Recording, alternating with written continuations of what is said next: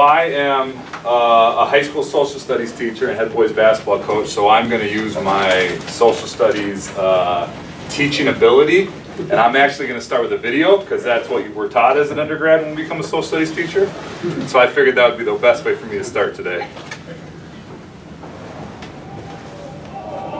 When you walk through the doors, Pine City basketball will be waiting for you. And that's where you'll find out that threes are good company. We like to play together and shoot a lot of threes. The Dragons have earned two reputations. One is one of the most efficient shooting high school teams in the country. We like to take high percentage shots, which include threes and layups. And the other as a system that's stymieing tradition. Well, I did get an email that told me I was ruining the game of basketball. If you're going to shoot a 15-footer, why not back up a little more and shoot a three? I think other teams would view us pretty crazy. I don't know, I hope they don't like playing against us. The method of getting to this point in Pine City is just as maddening. Right? And you got to work together. Kyle Allen is the 29-year-old head coach controlling this experiment. If we're talking about keeping team chemistry, breaking down basketball to a science. we talk about playing the percentages and everything we do. If you can get the boys to work on three-pointers and practice them and shoot them at a decent rate, it's worth a better percentage because it's worth an extra point, because numbers don't lie. And this little school, everything is put under the microscope. I don't think I've ever seen that many stats. From height. We don't have any guy over 6'1", 6'2". Here. To hooping savvy, any variable that can be analyzed is. There are binders filled with handwritten notes. Everybody's got a clipboard and they have a job, and we have plenty of stats. Same with practice. Managers have clipboards. You know, we slowly added a little more every year. We added the self-evaluations last year for the boys. 23 along with measuring personal progress on paper and during practice. Out of 100 threes each day, you write how many you make each day. You keep track of how many you shoot. Allen also invested most of his budget into a computer program that tracks every shot in a game. And that kind of gives you your hot and cold spots. All in all, there are 100 plus stats being taken, all to collect data for a literal winning formula. So we have this equation he built. It's called the Valley Point System, and it's like rebounds and shots missed. And it gives you a final letter grade for each player, and then a final letter grade for the team for each game. It's pretty hard to get an A in a game, but you got to keep working to make those shots. We keep track of talking in practice. We keep track of competition. What do all those numbers equate to? It equates to wins and losses, and it equates to probability.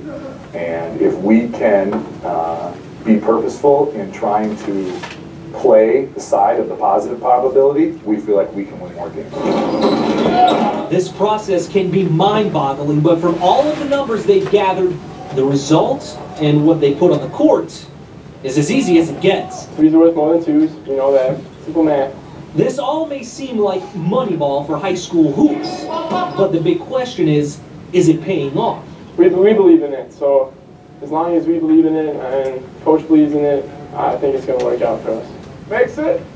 When it does work, it works. Some days the Dragons are on fire from three. But those stats can cool down too. It goes in bunches. You know, you may miss a couple threes, you may miss 4 or 5 in a row, and you're thinking, are we doing the right thing? It's all about taking a chance, and that risk is worth the reward to them. When people sometimes look at this and they think that we're trying to say 100% of the time this works, and that's not the case. That's not probability. Probability is that we think we have more than a 50% chance, and that's what we're going to take. We're going to take the majority. The percentages will always even themselves out. And just maybe those shots from distance can help them go the distance. That's our goals every year. We want to put a year on the banner. You know, our goal is to win games.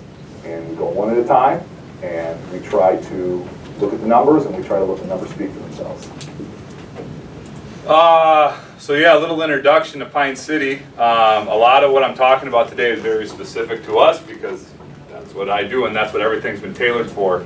The big picture is that we had to win games. And so I inherited a program that was not very successful.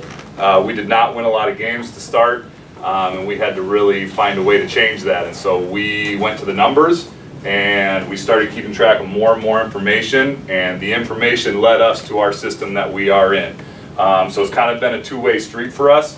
The numbers led us to it, and now everything that we do funnels back to the numbers. So everything that we do is interconnected all the way through. We also got better at taking team pictures from year 1 to this year. But this is my 5 and 22 group, and this is my conference championship group. So it's been a nice change as the years have gone on. A little bit on our system, just some background information.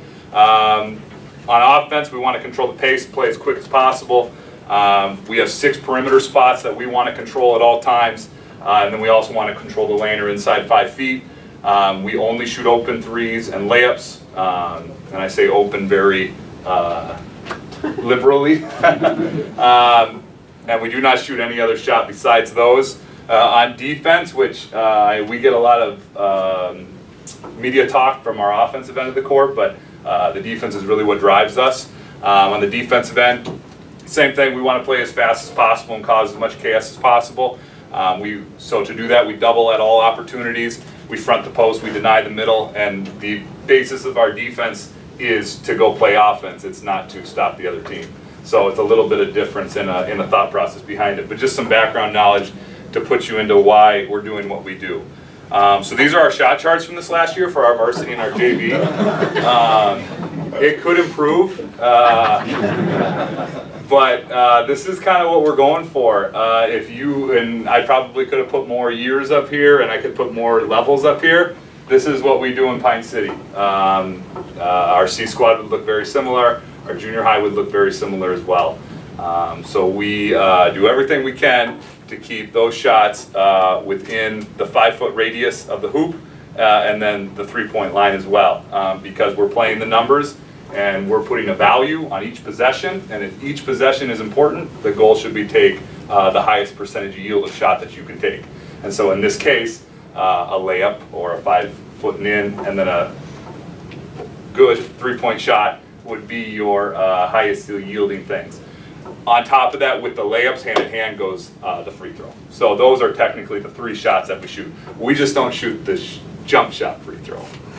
So yeah, so that's our varsity and JV shot charts from this year. But you can see there are outliers. That was a terrible shot, even though it went in. But you can see that not a lot of these are going in, and none on the varsity went in that were not considered in the area that we want to shoot. So a big word that we use is purposefulness, and again, just trying to give you background information before I show you some of the stats that we take and use. A lot of this came back to transparency. So we were having issues when creating teams at the beginning of the year, and so we kind of started our statistics in almost like a tryout fashion, not to make or not make the team, but to decide what team would be best for your child. And so we kind of started with that, and so we took statistics and stats and we went through different drills, and then we keep track of them on a yearly basis. They're allowed to retake said drills, and then that creates our ranking system at the beginning of the year, which then goes into trying to create teams. Again, the idea behind it was transparency. We didn't want to hide anything. There was nothing for us to hide from the players. There was nothing for us to hide from the community, the parents, anyone else. We wanted to be upfront with everything that we were doing. So our probably overboard dive into statistics has come back to transparency and just trying to show and give reason to why we're doing it. My college coach used to yell at us a lot because we always asked why, and instead of giving us an answer, he would yell at us. Our hope is that the statistics answer the question of why. This is why this is happening. So we share this with the players so that they are on the same page as we are, and they are hopefully giving us information that they are seeing as well. We connect everything to our system, so we stick to our principles and our rules, and then everything we do revolves around that. In the originality of it, the numbers did create the system, and now the system feeds the numbers. So everything is connected with it. And then one of the best quotes that I found was by Tom Izzo, and he talked about how to teach rebounding and how to drill it, and he said you can't, you just have to give it importance. And so what we decided to do was stat things that were maybe previously unstatted to give them importance, to give them value. If we showed the boys that this was important by putting it to a stat and giving it something of value, then it taught them that that was important. So just between me and you in the room, the most important stat in Pine City basketball is 40 rebounds a game. We have never lost a game where we've gotten 40 rebounds. So we put the ultimate price on rebounds in our personal system, the way we do it. So you want to make sure you track everything. So we have transparency to everything. We have goals from 3rd grade through varsity that build off of each other all the way through. We give that to all the players, all the coaches, all the parents that build all the way through the system. And then we kind of take team roles to a farther extent. We have mindset roles, substitution roles, and then the next sheet would be what the boys call bags, which I believe is a video game term, where it's basically a skill set that they earn. And they get a sticker that goes on their water bottle, and you would not believe how hard an 18-year-old boy will fight for a sticker. So it's a good thing. But again, it's all laid out in terms of the transparency of our program, and then the purposefulness of it, that all of it relates back to what we're trying to achieve. We don't have a mid-range bag in our system. There's no kid that gets that. They kind of want it, but they really don't want it at all either. So again, just the background behind what I'm kind of talking about to give you where we're going. So it kind of started with practice stats. The first thing we wanted to do was improve talking. So I'm not a quiet coach, and I don't like quiet gyms. And so we had to find a way to do that. And then we had to emphasize positive talking. So we are lucky enough to have a slew and team of managers that are awesome, and they donate their time to us, and they come into all practices and games and keep track of stats for us and keep track of these kind of things.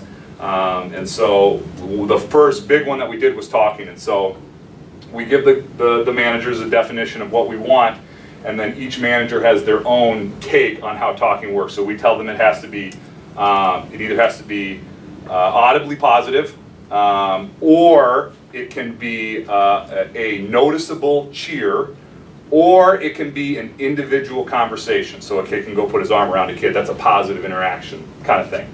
I know coaches in the past have measured like touching, like hand touching. Steve Nash was the king of this. So we wanted it to be vocal, though. We wanted it to be outwardly expressed. We wanted it to be supportive, positive building. So talking was the first thing that we started to stat very heavily, and we can now go through a practice or a game, and all lulls involve a quiet gym for us. We do not have a lot of lulls when the gym is loud, and so we now have that. We can look that through in a practice as we tape all practices and go through and chart afterwards, and same with games. We teach and practice celebrating.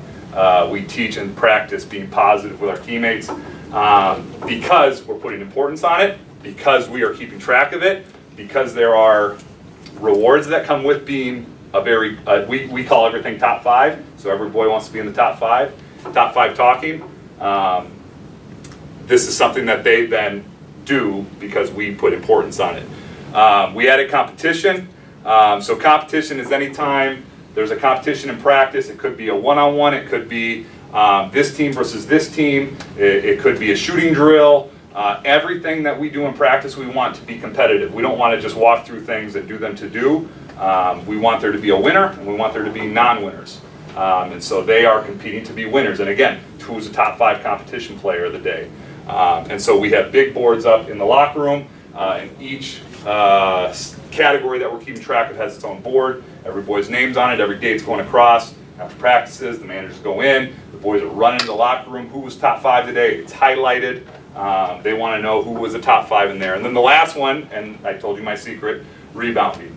We have to rebound. We're not a physically imposing team. And so rebounding is the #1 most important stat to our program.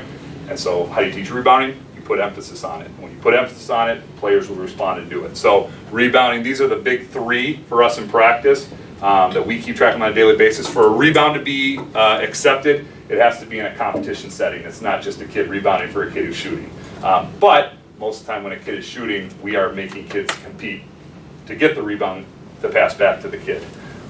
So again, talking, competition, rebound has kind of become, that was the beginning. And then we have daily sheets, and then we know that Janae and Aaliyah did these ones, and we know that Janae is a little more conservative in giving out talking points, and the boys know that when Janae's there, they have to be louder, otherwise she won't give them the points. It was a point of content this year, but we got over it. We got through it. So, and then we keep the binders, and all this information is moved over to the computers, and then we have averages and totals and weekly and so on and so forth. So then the other part of that is nice is that sometimes high school boys struggle with things outside of basketball, I've heard. And so we find a guy in a low week, there might be something else going on. And so it has given us the insight into the boys as well. Some of you, have you ever heard of Grinnell College in Iowa?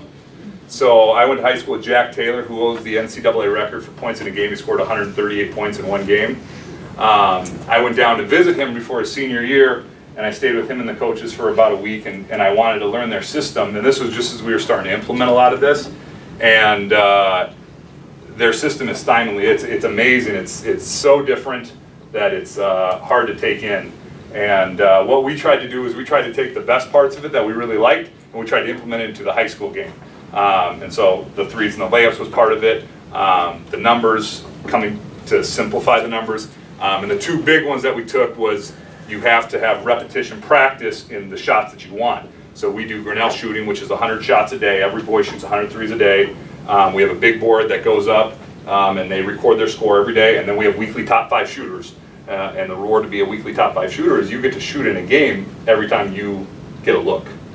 You are expected to. If you do not put that ball up, you will be not happy with what happens. So every boy wants to be a top 5 shooter because they get to shoot a lot. So there's always competition with that. And then we do a mic-in series because layups is also a part of what we do. We want to finish around the basket at a high rate. And same thing, we have weekly totals, we have weekly averages, yearly averages. We're watching the skews as the year is going on. The skew should be going up, boys' score should not be going down, so on and so forth. So again, just putting numbers to the things that we deem as important, putting it in a public place where the boys can keep track of it, and then we transfer to the computers because that lets us more easily to segregate the data. Again, we can see trends, and that helps us then preparing our team for the games that are coming. I took the Danny Miles value point system and I retooled it for our system. His system is great. It just didn't work for what we were trying to do. And so we redid it, and then we actually redid it again this year. And the goal was, I don't want to throw too much at the boys because then it just becomes white noise. And so we came down to this final number, and said final number gives them a score individually for the game, and then gives the team a score for the game. And it takes into account the amount of minutes they play. And it's an extended plus minus system, but it's tailored for ours. So you get a -2 if you miss a 2, but you only get a -1 if you miss a 3, because we want to encourage them to shoot the 3. So things like that, -2 for a free throw, +1 for a defensive board, but +2 for an offensive rebound, because an offensive rebound is more valuable in our system than a defensive rebound. So we just kind of took it and revised it to what we wanted to do. I don't know how many boys could tell you what the equation is, but they know which stats are important to them, and they know which ones will help them beat the score. And the best thing I ever had was we gave it out, and the kid said, well, this isn't fair. He's going to be able to cheat and get a higher score. And I said, isn't that a good thing? Don't we want him to cheat and get a better score? Yes, he's going to go get 30 rebounds tonight, and it's going to be great. So they, again, competition between them. But so we tell them what it is. We tell them what's important. This says what's important to us in an equation that hopefully then makes sense to them, so that we can then have a more singular information final score for each boy and the team going from game to game. And then we do in-game stats, and again we tailor the in-game stats to our system and what we deem is important. So like giving up an offensive rebound, points given up, because we wanted to quantify defense a little better, tips, charges taken, which is probably next to hitting a 3 is probably the most celebrated activity on the court for us. And then the one we added this year was layups attempted versus layups missed. So part of the problem with our system is it feels a little freelance in terms of let's get shots up all the time, and then you forget that you want certain kids to get shots up all the time and certain ones maybe not too as much. So again, the top 5. So then as we're going through the game, we can look at this and say, you know, this player has taken and missed this many layups. The threes we don't worry about as much because they're pretty self-regulatory on that. And then again, trying to put some kind of quantitative to the points given up. For this one, it's the same managers for every game because we want it to be exactly similar eyes every day. So these two girls are in-game stats for the year. So they have gone through with me, they've watched them with me, they've learned how to see what I want them to see so that those stats then reflect what we're trying to find. And then we also do play call effectiveness. So we have all of our offensive and defensive sets, calls, plays, presses, out of bounds plays, and then we just keep track of the success rate of them as the game goes on, and then we try to do the same thing for the opposing team. Just gives us more insight to the game as we're getting to halftime and trying to figure out how we need to maybe reevaluate what we're going to attack. We added self-evaluations, so we ask every boy to evaluate himself on a daily basis. And again, the things that we're asking them to evaluate are not always things that can put numbers to. So like effort, execution, talking, we've learned how to put numbers to. And we ask them to explain themselves. We ask them to explain why they're giving them the goal, the score they are, why they're scoring themselves the way they are. We then have every practice tape so we can watch practice with boys, if need be, that are maybe misevaluating themselves. So that they are on the same page and learning how to do that skill.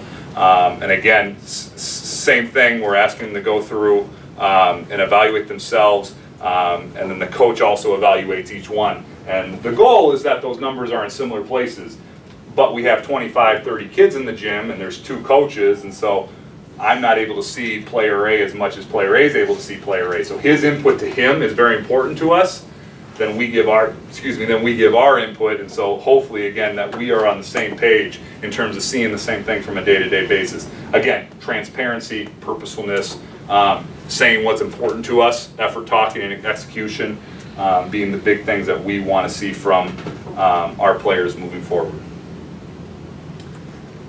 And then we've added tons of off-season statistics. Here's some of our big boards that go in the locker room. It's nothing fancy and shiny.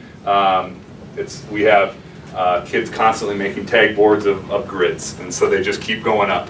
And so we have these going up. We have stats that we keep track of in the off season. We keep track of time, number of shots taken, time with the 9450 basketballs, time on the shooting machine, time working on X, Y, and Z. We keep track of all our workouts, which I don't think is anything spectacular or new, but again, we put it in there so that they are seeing their growth and change over time, just trying to be purposeful with it. And then we also do 2 to 3 interviews with every kid, 7 through 12, throughout the year.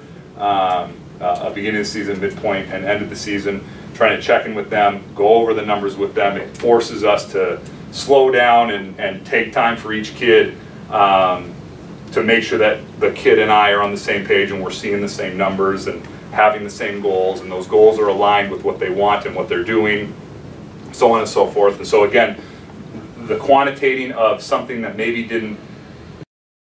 wasn't easy to put numbers to in the beginning. We're trying to be able to put numbers to everything so that the numbers can explain it in an easier fashion. Questions? Yes. Within your division, do you see the same type of defensive formations all the time? No, we see a lot of different. Interesting. So we see just about everything thrown at us. The one that's really gone away is we haven't seen a lot of junk defenses. We don't see as many box and ones and triangles and twos as I think maybe I would think you would maybe see. But we see a lot of different zones, a lot of 1-3-1, 2-3-3-2s. There was a long time where a lot of teams were running 3-2 against us to try to get the perimeter, and then a lot of man-to-man. We don't see anything necessarily specific for us. We did see a lot of 3-2 for a while. Yes? Does the value point system results, that data, does that impact your decision-making directly on who is playing? Yes. It is not an end-all be-all, nor with anything else. but it is definitely something that is taken into effect. There's a lot of times that I think we as coaches have a lot of things that we're trying to remember, look at, see as a game progresses, as a series of games progresses. This brings you back to your center and reminding you and looking at the game as a whole. It's really easy to remember the kid who went for 40. It's harder to remember the kid that took 3 charges and got 6 tips in the game. So it gives us the ability to see that through the lens of a non-biased factor. So you said you focus on rebounding, which is awesome. I love to see that. But you said you have a lot of short players. So I was curious what techniques you go for to take advantage of those two together, short players, but still getting the board. Man, I'm giving all my secrets away. So we crash 4 to the offensive glass on every shot. The only person who gets back is the shooter. If the shooter shoots within the lane, we crash all 5. Because an offensive rebound is extremely valuable. So what was the shooter gets back? Shooter gets back to defense. But if they're in the lane, you say you crash all 5? All 5. On defense, we crash all 5 every time. There is no leaking because we are fast enough to get up the floor without leaking. And if we're not, we're going to get faster. That's awesome. Another non-traditional strategy, what are your thoughts on full court press all the time? We full court press all the time. Because we want to control the pace of the game. Yeah. And so part of our theory is that we want to play 10 boys. And we want you to play 10 boys as well. And so if you're 7, take the number of steps of my 10, we are happy. Does it, your motto change, like 2 minutes ago up by 5, or where pace of play comes in? No. And here's why. They don't know how to do it. They don't know how to stall. My players just don't. We don't practice it. I was talking at lunch. We have the flex installed to take time off. We use it as more of like a discipline if we're not running our offense correctly to get ourselves back in the rotation of things.